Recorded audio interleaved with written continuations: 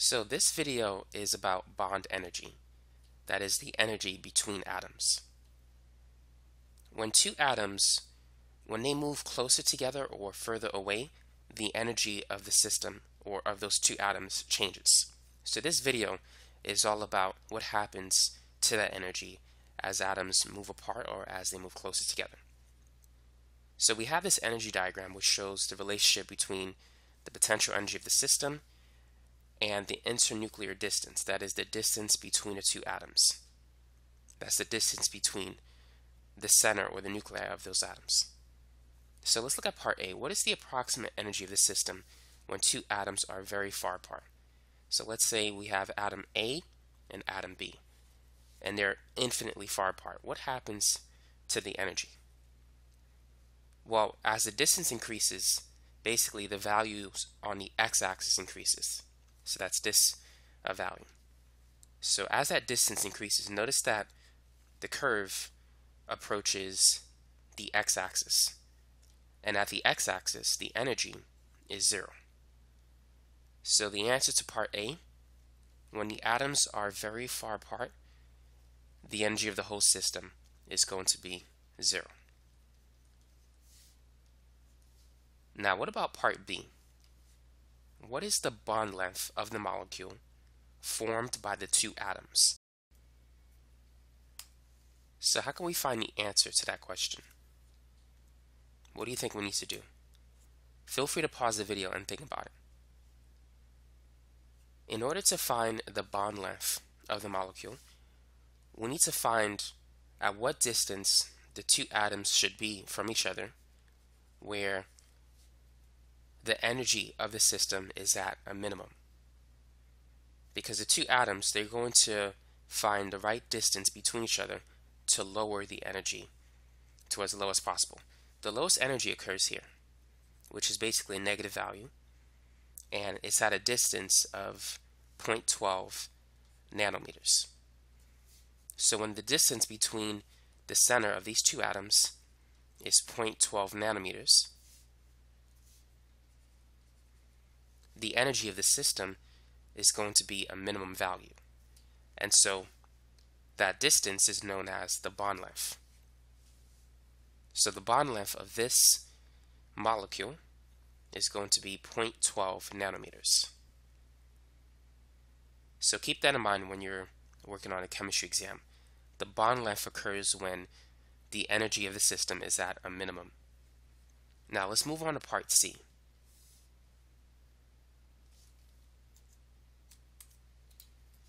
What happens to the energy when atoms are very close to each other? So if atom A and B are extremely close to each other, what's going to happen to the energy of the system? So as we move towards the right, the atoms move away from each other, and the energy of the system approaches 0. But as we move towards the left, we need to follow the curve. Notice that the energy greatly increases. It becomes positive. So when the atoms are brought close to each other, the energy of the system goes up. It becomes a positive value. Now we need to know why this happens. Why does the energy goes up when the atoms become very close to each other? The nucleus of the atoms contain a positive charge. And so as the nucleus is brought close to each other, you're going to have proton-proton repulsion. So these protons, they're going to feel a force that wants to accelerate them in the opposite direction. Now you also have other types of repulsion like electron-electron repulsion, which will also cause the atoms to separate. But the point is this: when the atoms are so close to each other, the energy of the system is going to be very high, and so they're going to repel each other.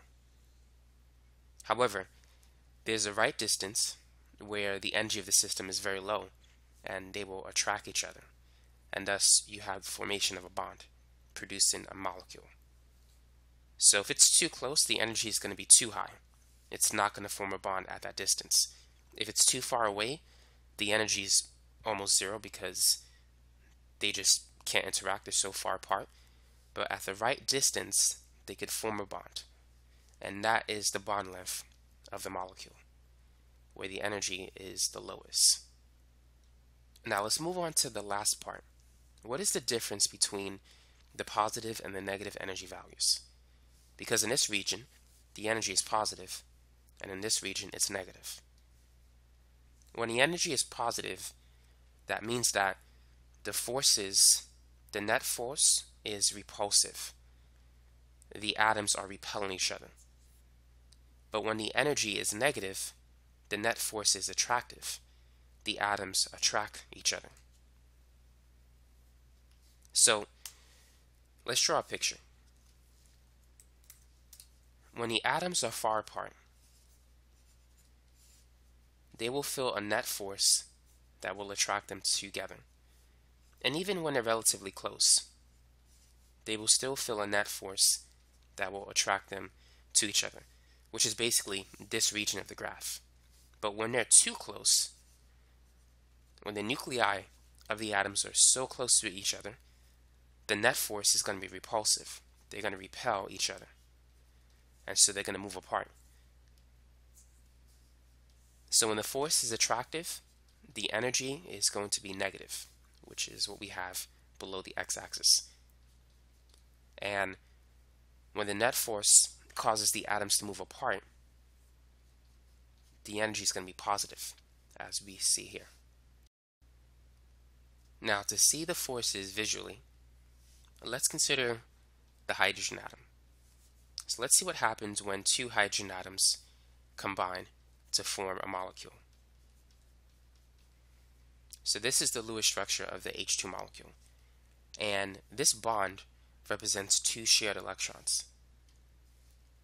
So hydrogen has one electron, and it's going to react with another hydrogen atom which also has one electron, and they will form a molecule.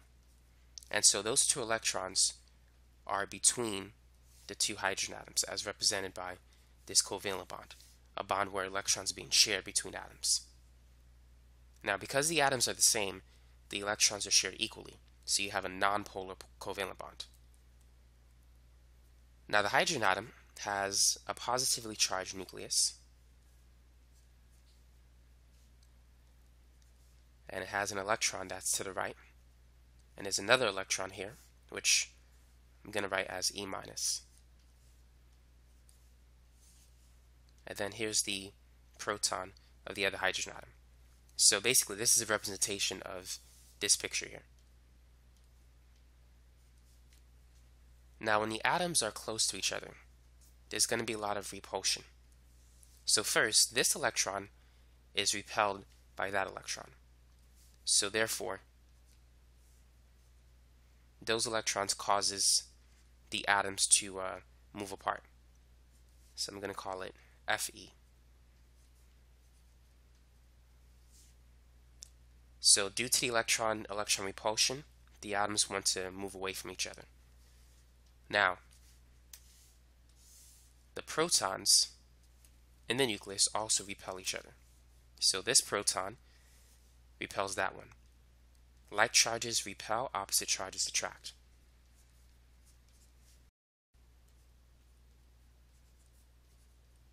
So we have proton-proton repulsion and electron-electron repulsion. Now what about attraction? This proton is attracted to this electron, so it feels a force that's going to accelerate it in that direction, but it's also attracted to this electron too. So I'm going to call it FPE. That's the proton-electron attraction. Now this proton is also attracted to this electron, and at the same time this proton is attracted to the other electron too. So when it's in this position, you have attractive forces and you have repulsive forces.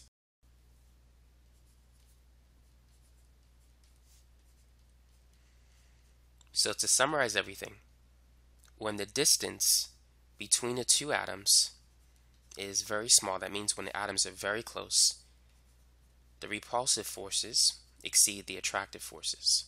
So therefore, the net force is going to be repulsive in nature. So they're going to repel, which means that the energy values will be positive, as we saw in the graph.